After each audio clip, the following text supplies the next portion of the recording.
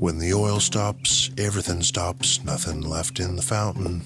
Nobody wants paper money, son, you just best stop counting. Can you break the horse, light the fire? Sad, I beg your pardon.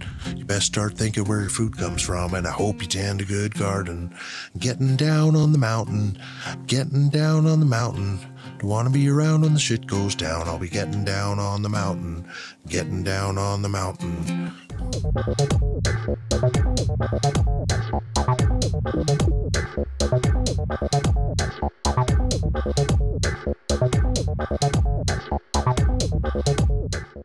So let's talk about starting your cold climate food forest.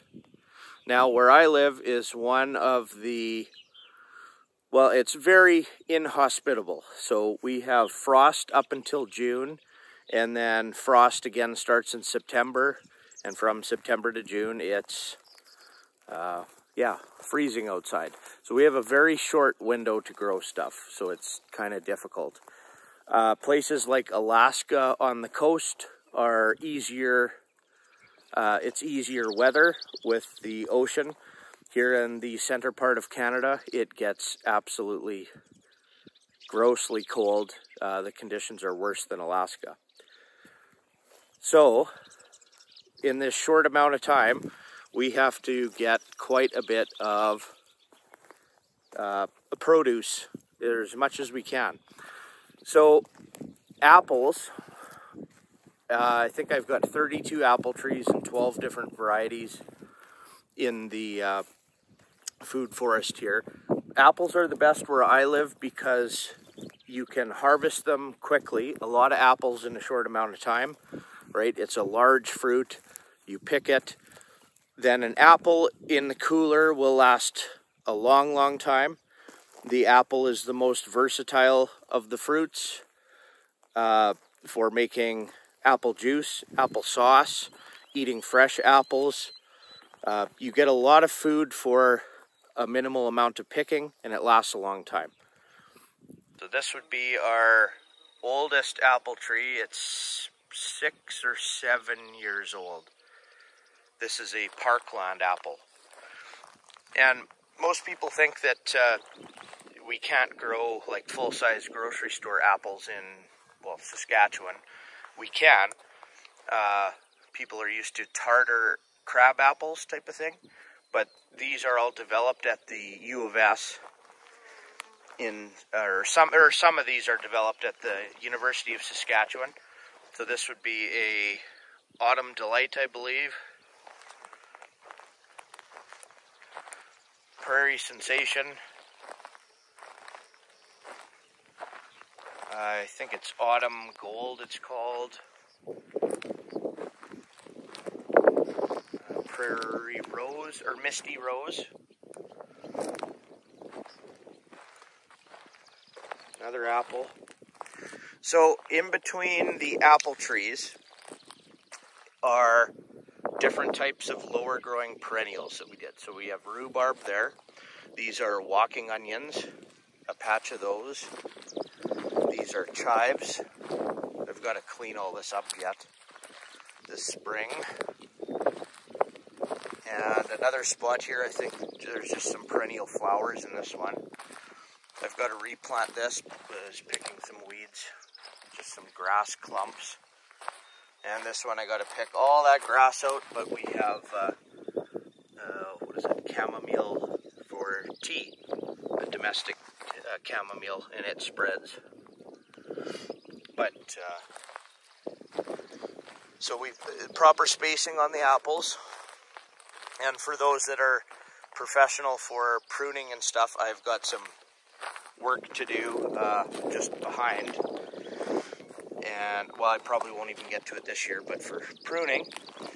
But what I did with my irrigation, because we're starting, when you start a food forest, I mean, somebody that hasn't done it thinks you can just plant stuff and it'll just permaculture, it'll naturally do it, you don't have to water. No, you have to be hands-on. It's a lot of work. So I have trunk lines for all my rows of fruit trees with a valve. And I put these straw bales, I had some extra old straw bales. I put them on the north side because when we started like the Saskatoon, it was just a 6-inch tall stick. Maybe 3 or 4 years ago for these, I think. But this is different types of domestic Saskatoon berries. So those bales, eventually I can just break them apart and spread it out as for mulch. Or I think, no, actually these are plums, I'm sorry. These guys are plum trees. This is the domestic Saskatoon berry. So, and then a spot for something else that didn't make it, because lots of stuff doesn't make it. Little tiny Saskatoon berry right there. Another one. I got the drip line going. Another one in Saskatoon. Space for something else. This is what our apple trees look like when you start them. Super tiny. That is a Evans cherry. It's not my favorite for eating, but we do have one Evans. Another fruit tree. Did you know that we can grow hazelnuts in Saskatchewan? That's a hazelnut tree. That's about 4 years old, so it's taking its sweet time.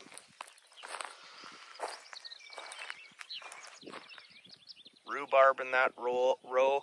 This pear didn't make it. This was probably was greenhouse grown, wasn't weathered, so that's getting pulled. This is choke cherries. 3 kinds of choke cherries.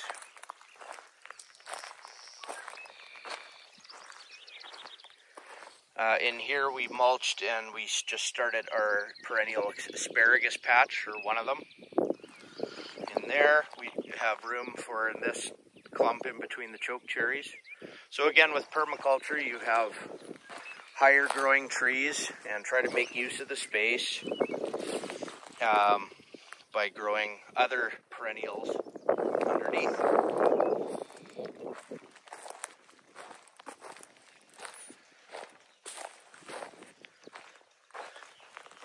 Apple tree. Hi Daisy. Another apple tree. Did you know that we can grow pears in the middle of Canada? So we just have what do we have? Well, maybe just one pear tree right now.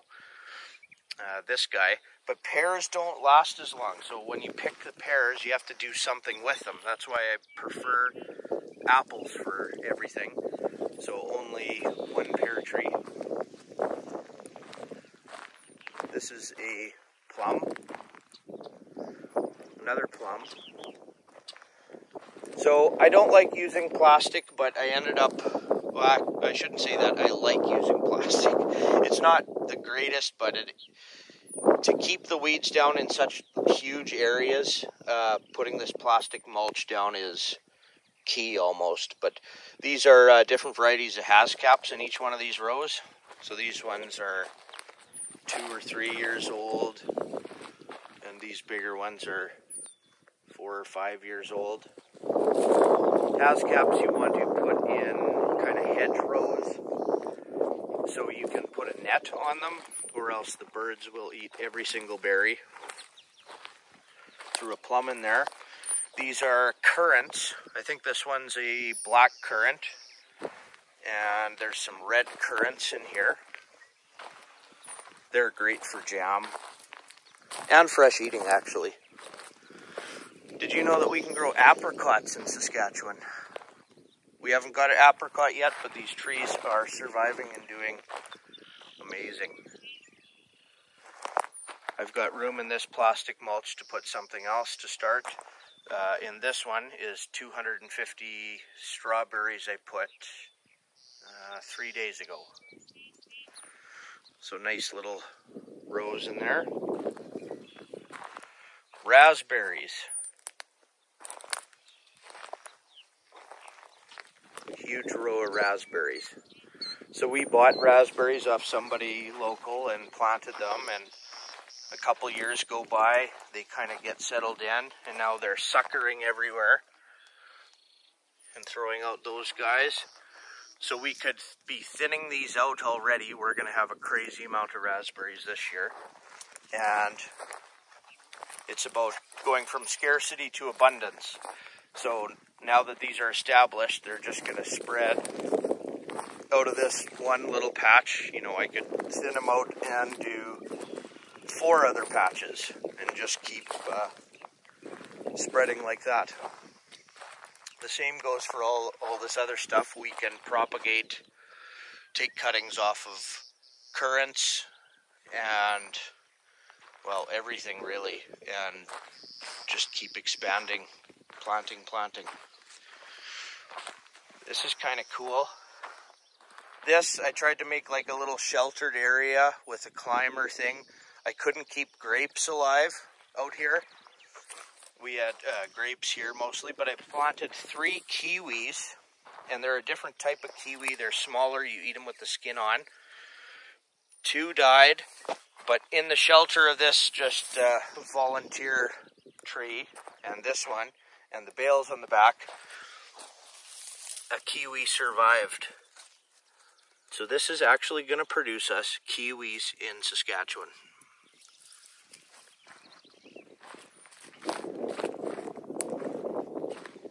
So don't mind the weeds everywhere, of course. We don't really use sprays, so it's something we just have to deal with. My rows are big enough I can get the little tractor in with a harrow. You don't want to till wood chips in, as that will rob the soil of nutrients. Wood chips you just want to keep adding. But I will do the top layer as the weeds get out of hand with a tine harrow usually, just to kind of rip the weeds off. But this is our oldest Tascaps type of thing. Tascaps are the first berry. They'll be ready shortly here in June. That's the first fruit that we can get outside in Saskatchewan. Different varieties of them in here. And again, I should actually have a net on these already right now, because the birds they know they're here and they will eat every single one of them.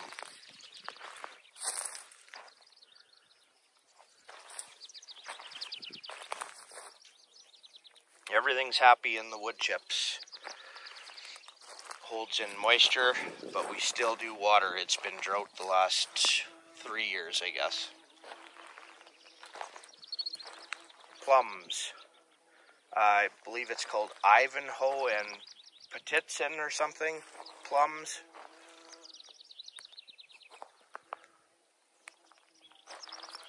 These are probably planted a little too close together.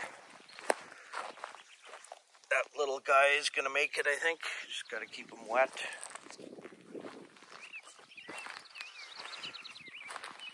And sour cherries. So there's different types of sour cherries. I think these are from the U of S as well, but they're the Romance series. I find them a little nicer tasting. But in cold climates, it seems that sour fruit is what does best here. So for whatever reason. So a smaller fruit and sour.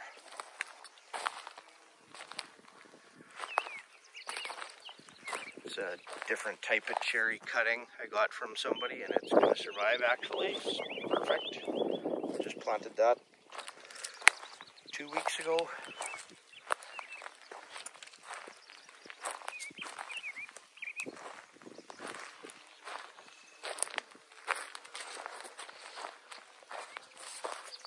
So again, weeds is something you just have to deal with unless you're going to be spraying every couple of weeks. Just a hardy mac. I think this deal was off of at Canadian Tire. Actually, no, this is a combination apple. Look at that, cool. Sometimes they go on sale and they actually survive, like they're cold hardy plants. So pretty excited. Hardy Mac is like my favorite apple. I don't have any in this orchard. I got some on the other side. But Hardy Macs, they're huge. All these apples are huge and delicious.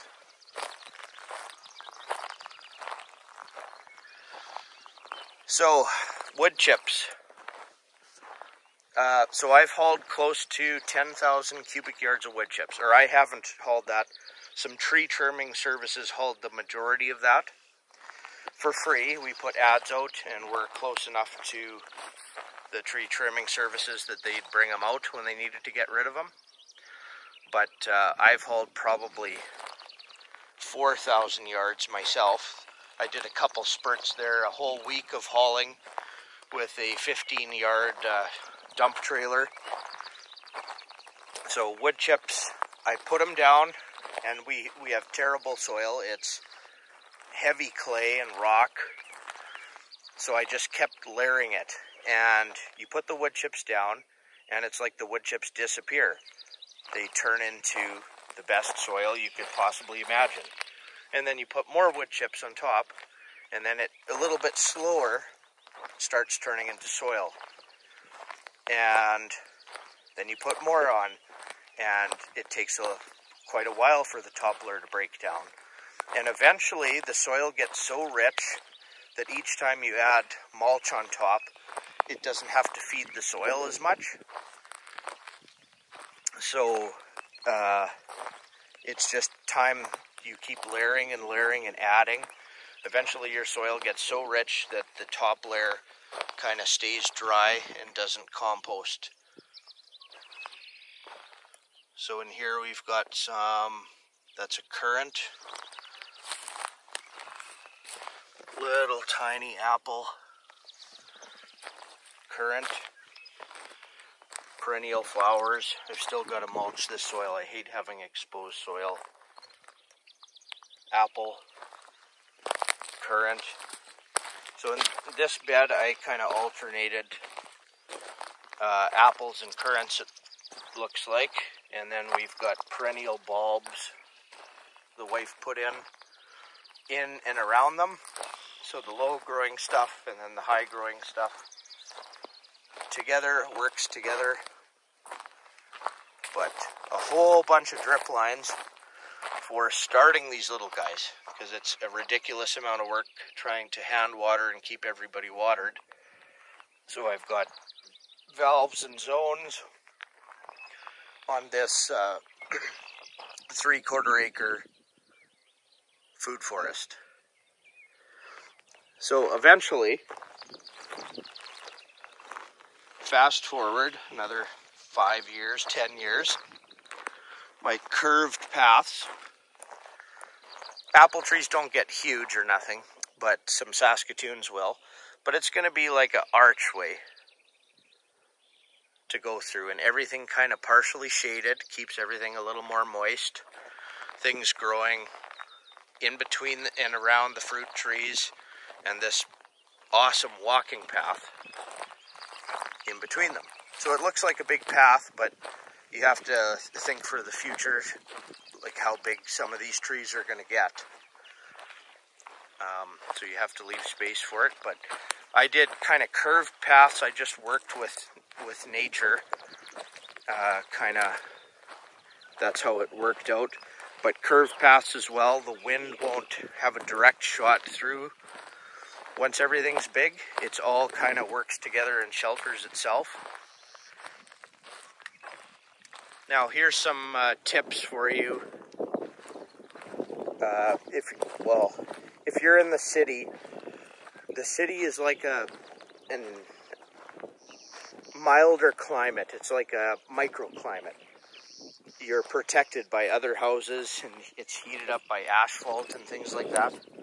So in a cold climate, like in a windy spot where we live, that is a bonus. So this little food forest is about 3/4 of an acre, but it's exposed to the wind and the elements. It's colder.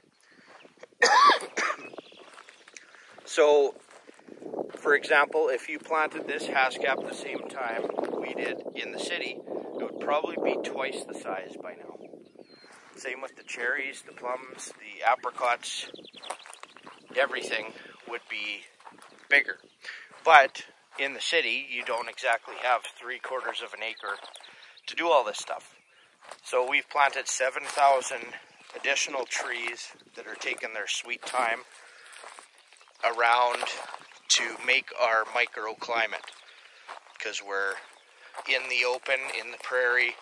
It gets windy, it gets colder, more tolerant to, or more risk of frost out in the open. But eventually, as all this just grows up, as I look after it, you don't have to do anything, you don't have to water. It becomes more sheltered, and it just works. Everything grows up together. The shelter, the fruit trees, everything. So not far from the food forest is different water sources. So we have our really good well, and then the pond, and it does have standing water, so I can pull water from there.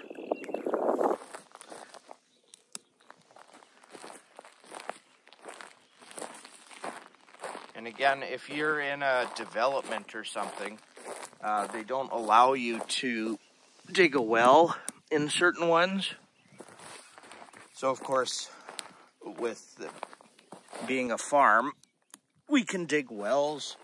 So we have unlimited water, and no water bill. It just is the electricity to pump it, essentially.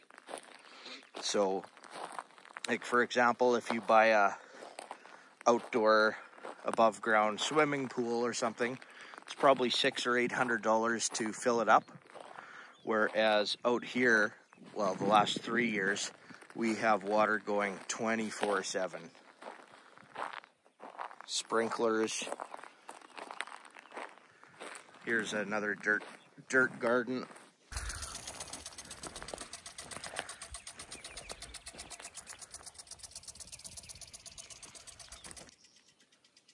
We're gonna have to put our honeybee hive in this orchard system. I've got them a little ways away because we started that before we did the fruit tree system, but instead of the bees having to travel such a long way, we can have them closer now.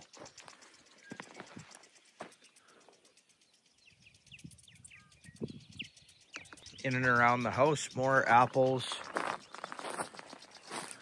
more currants, either black or red, I forget.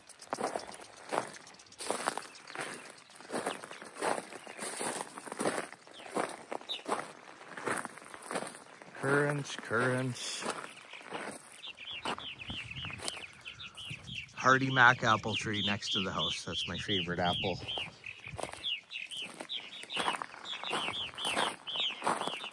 Another apple.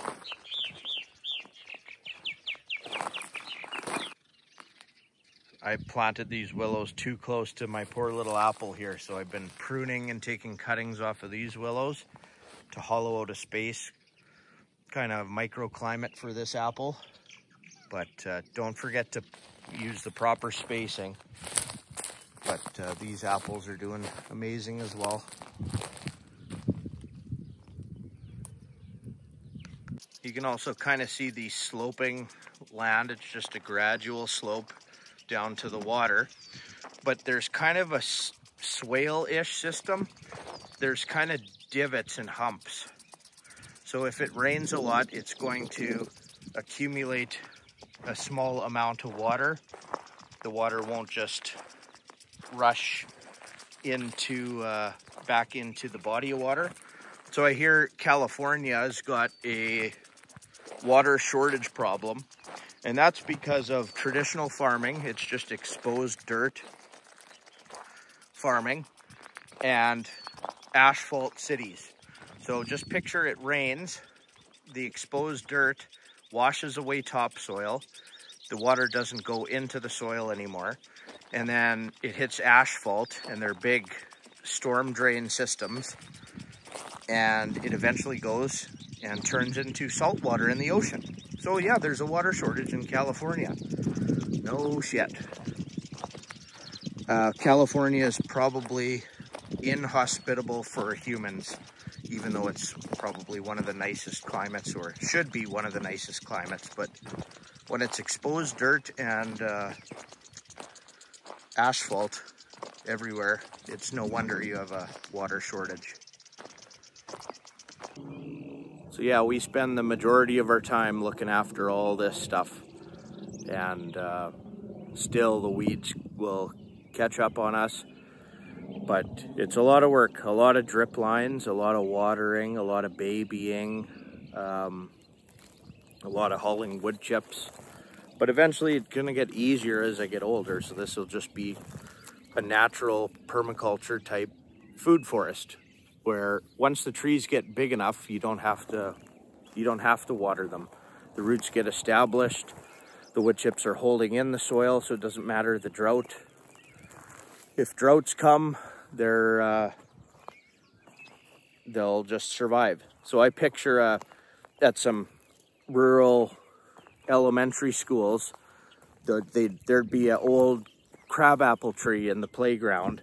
In every recess, the kids will be throwing balls at it, picking bark off of it, having apple fights. Nobody waters that crabapple tree. Nobody looks after it. It's just old enough and established enough that even in a drought, it just doesn't matter. Kids beating on it, it just produces a whole bunch of apples. And that's just one lone tree out by itself, like next to a kid's playground at an elementary school. So all this, you baby it, have the mulch covering, it should just be abundance in the future.